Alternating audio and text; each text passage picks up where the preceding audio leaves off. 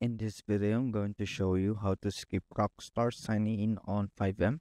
So for example, just imagine that this is your Rockstar. So you must click play.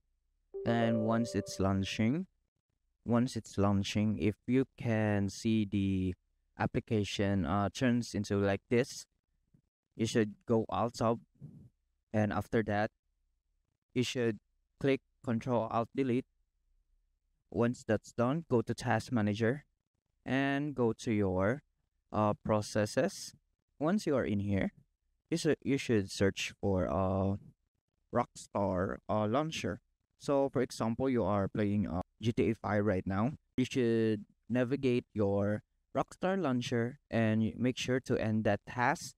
And once that's done, the Rockstar launcher won't, or the Rockstar sign in would skip, and the FiveM would appear automatically. And once that's done, that's it.